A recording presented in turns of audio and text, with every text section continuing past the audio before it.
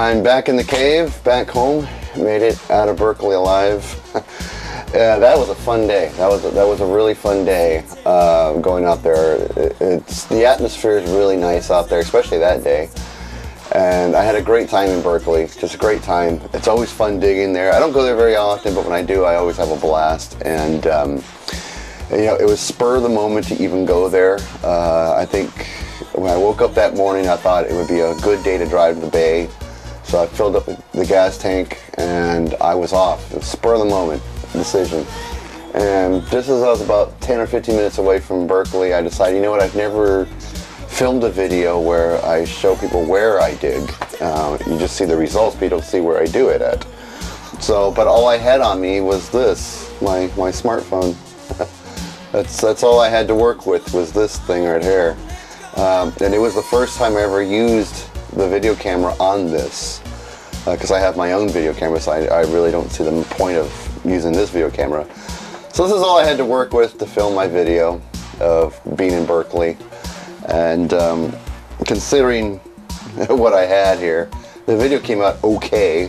Yeah, it's shaky, yeah, the audio was kind of crappy, but this is all I had to work with, so that was my camera for the day. Anyway, I went up there with no records in mind.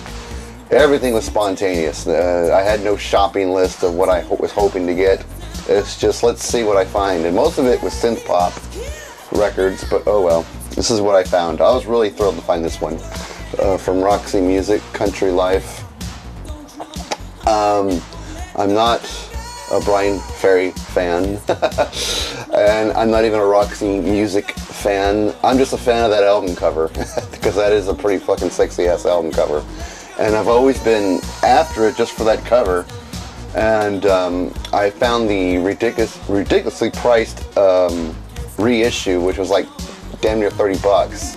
And I was like, you know, let me see if I could score a nice used copy of it. And it took a long time, but I finally found it. And my God, that is a hot looking cover. That's just hot. And it is on Atco. Let's put that around so you Adco, and that glare is driving me nuts already. Like I said, I'm not really aware of what's on here because I've never heard this record before. Instinct is telling me I probably won't be that into it because I'm not really a Brian Ferry fan, but hell, I'm a fan of that cover, so it is now finally in the collection. Next up is Howard Jones' Cross That Line, a record I never see out there. I mean, everybody sees Humans Live and his two other albums after that, but very rarely do I see Cross That Line. It has a great song on here called The Prisoner, and the hit single, which the pop single on here was Everlasting Love, but some interesting sounds on here, and it is on, like his other albums, on Elektra. So that was a neat find, so was really surprised to see that. Okay, next up, Catching Up with Depeche Mode. Found a really nice copy of this, and I think this is the one I grabbed this one in Amoeba, if I remember correctly. I kind of boxed them all together, so I kind of forgot what I found at which store, and it came with the original insert with all the random pictures of the band. So really cool. And this is on Sire on Mute Records, which when I take some of these records out, you're going to hear the word mute a lot. But been into synth pop lately, and that's been dominating what I've been buying lately. Here's another Depeche Mode one. This one's called Construction Time Again. I've listened to the last one I showed you, but I haven't listened to this one yet. And the last one I showed you was like a singles compilation, so this is actually a studio album from Depeche Mode. And again, came with the original insert and Sire Mute, which we're going to hear a lot of in this video, because I noticed since I'm buying a lot of synth pop, I'm seeing that Mute label on a lot of things I buy. Like this one from Yaz, Upstairs at Eric's. This is a fun record to listen to. I'm really glad I scored this one. It is their first album, which is weird because I think they're called Yazoo in the UK, but here in America it's called Yaz or something like that. It did come with the original insert, but the original insert is not in great shape, so I had to pull out the paper insert. And like Depeche Mode, Sire, Mute Records. That seems to be the label of the vinyl dig that I did. But a really fun record. I love the song Don't Go and Situation and Only You. There's some really cool songs written on this album. And I also got their second one, Yaz, You and Me Both. This one had the song Nobody's Diary. I only listened to this once, but I like the first one better, but this one's not bad. And again, original insert, but not much, and not much on it. But Sire, Mute Records is the label on this one. Both these albums were really good, so I'm really glad to score that. This I was surprised I found, because I found, this is a 12-inch single from Tears for Fears for the song I Believe, and it has the Obi strip on it, so it's a Japanese pressing. My last vinyl vid, I found the same thing, but for the song, now I can't remember the name of the song. I think it was Everyone Wants to Roll or Shout, one of the two. And was really stunned to find, I guess, the other copy that came out with the Obi strip, so really cool. And this one has, of course, a soulful re-recording of the song I Believe, and Shout dub version. And on side 2, C Song, and US remix of the song Shout. So really cool find, and it's on Mercury. Pretty cool. Always cool to find these things with the Obi strip. It's just a great find. I'm a big Tears for Fear fan. Well, really, mostly of the song the album that came out in '85, Songs from the Big Chair. I did have Seven Seeds of Love. It wasn't really. I mean, I did like that album, but not as much as Big Chair, but still fun to collect the vinyl. Another one I got is from the band XTC, Sky Lurking, or Larking, I should say. Really cool. This one is a gold stamp promo. It's kind of hard to see, it's not in focus there, but gold stamp promo. Don't really collect much ecstasy, or any ecstasy in my collection, so I thought I'd start here.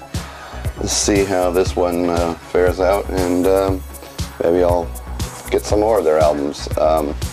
We're starting to listen to some of their stuff online. We're starting to get into it, and this is on Geffen.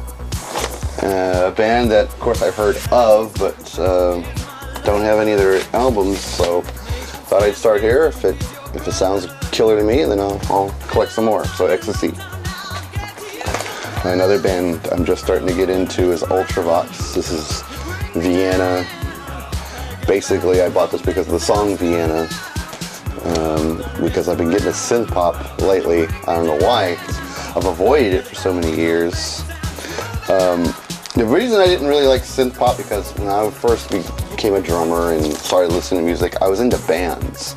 I was into bass, drums, and guitar, and so I was into bands. And there's the label there. Oh, did I have that? No, I did. Yeah, there's the label.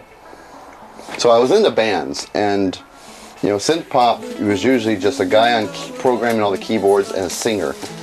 And you know, to me, that wasn't a band. Though I like the keyboard and what it can bring to music and the sounds you can get out of it, I had trouble getting the synth pop when it was really popular. So because I was, like I said, more into bands. But lately, I've been appreciating it for what it is, and been buying a lot of it.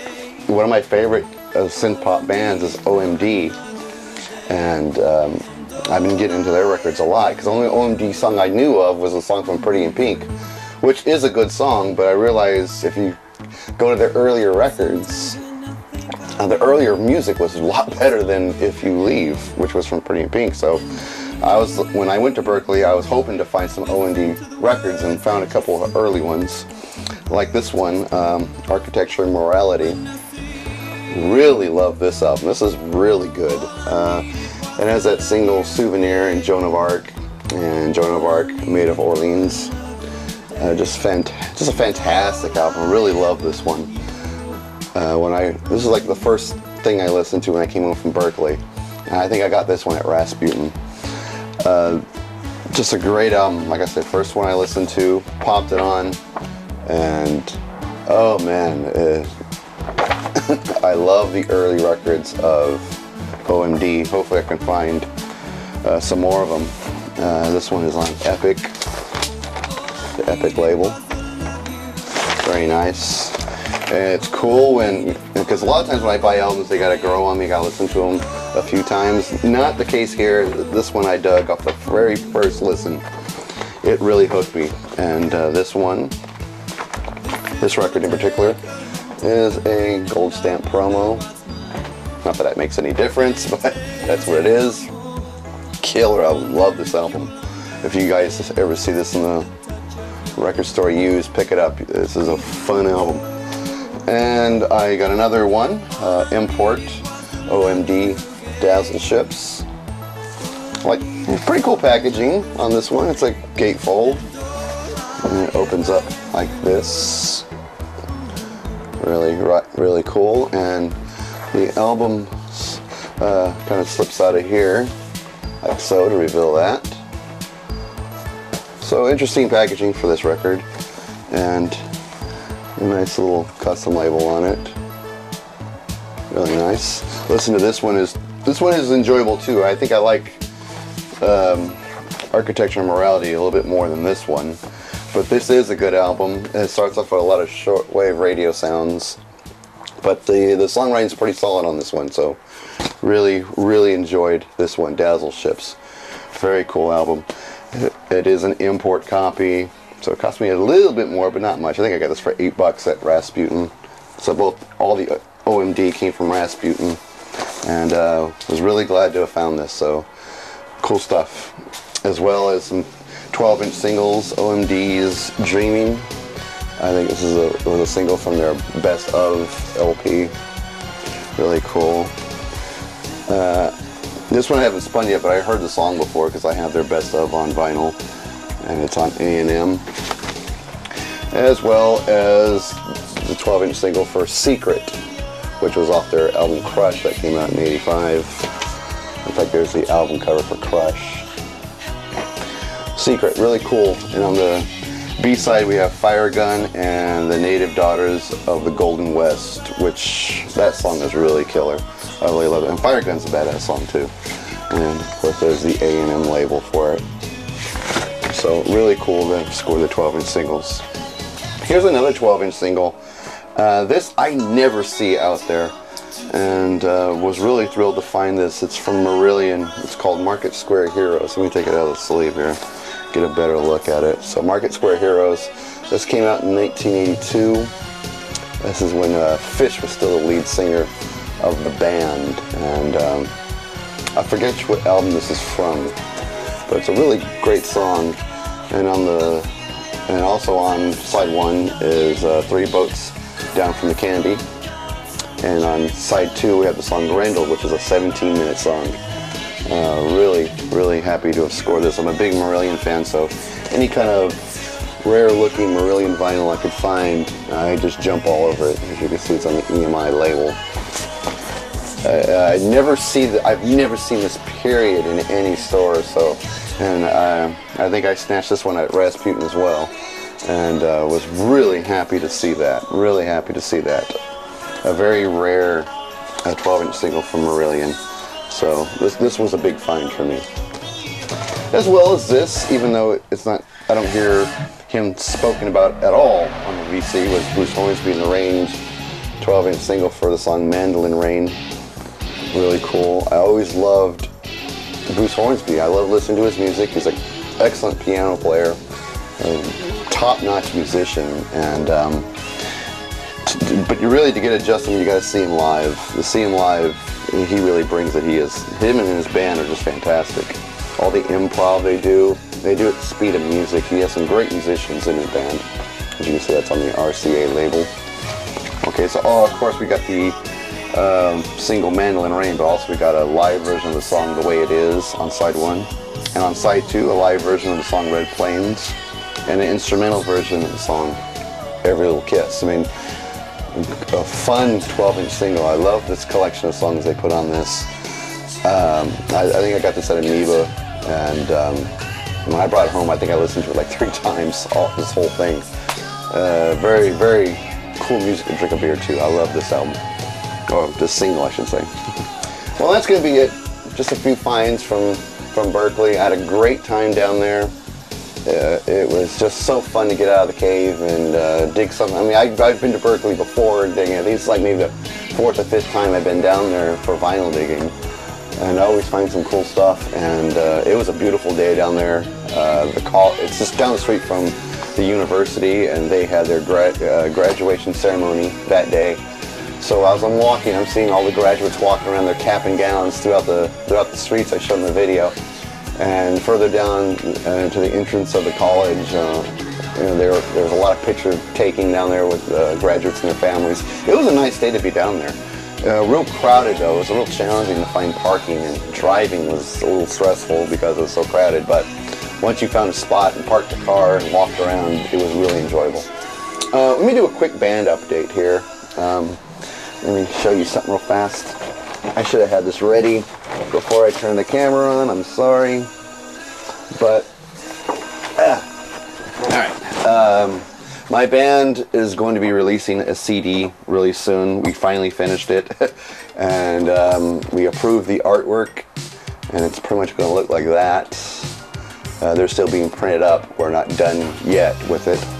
But, yeah, June 8th is the day we're going to drop the album. We have a show scheduled for that, so it'll be our CD release show in Modesto, California.